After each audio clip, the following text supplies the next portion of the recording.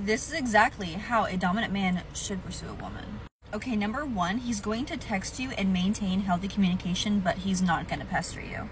A high-value man understands better than anybody that you cannot be on the phone 24/7, or if you are on the phone, it's most likely work-related.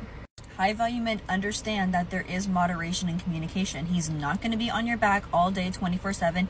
We each have lives. And honestly, if he's really truly a high-value man, he's going to bypass all the texting with you, all the dumb small talk, and straight up say, hey, I'm really busy these days, but this day I'm free.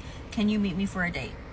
And by asking you on a date, no, he is not going to ask you to meet him for coffee when he needs a break. He's going to say, hey, at this date, this time, meet me at this steakhouse. He's either going to pick you up, he's either going to send a driver, a car, Uber Black, and you're going to show up, and it's going to be a 5-star meal.